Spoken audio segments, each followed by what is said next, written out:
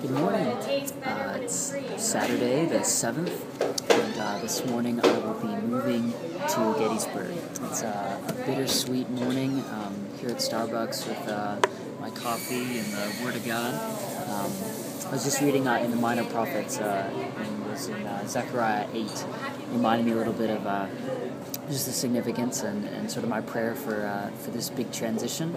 In chapter 8 it says, in verse 20, "Thus says the Lord of hosts, it will be that peoples will come, even the inhabitants of many cities.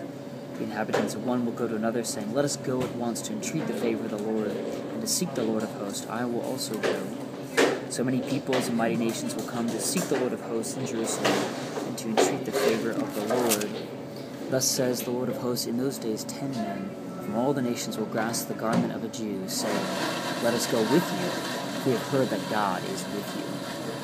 I think that's fulfilled in Christ, that just this blessing that people are seeking the Lord, grabbing hold and saying, "Oh, we heard that God is with you.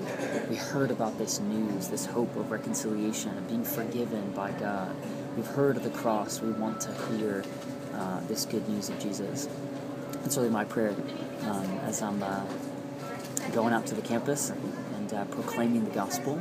It's my prayer that God would just work in the hearts of people, that they would want to hear the gospel, that God would just do a work, that all the nations would stream to the Lord in these last days.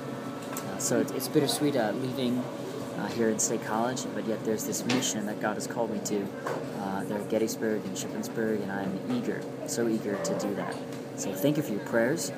God has provided a place in Gettysburg for me to live. I'm moving there today.